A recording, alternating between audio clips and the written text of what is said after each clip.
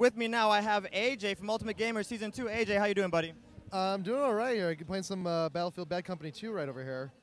What is the hardware that you're working on here? Let's see, this would be the Samsung QX410. And, dude, this thing, it handles this game pretty nice. There's so many fog effects in this game.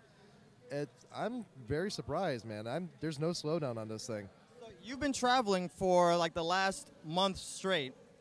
What's the benefits to having something like this with a laptop and gaming versus a console or a desktop at home?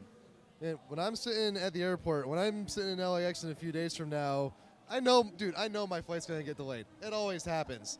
I would very much like to be playing like TF2 or something while I'm waiting for my plane. And this would do the job, man. This is definitely do the job. It's handling it. Like, it's got a lot of stuff going on the screen right now, and it's handling it no problem, no lag, no latency? Dude, bro, it's running like a champ, man. I could probably do all my Adobe stuff on here too, man. This thing can probably handle Premiere no problem.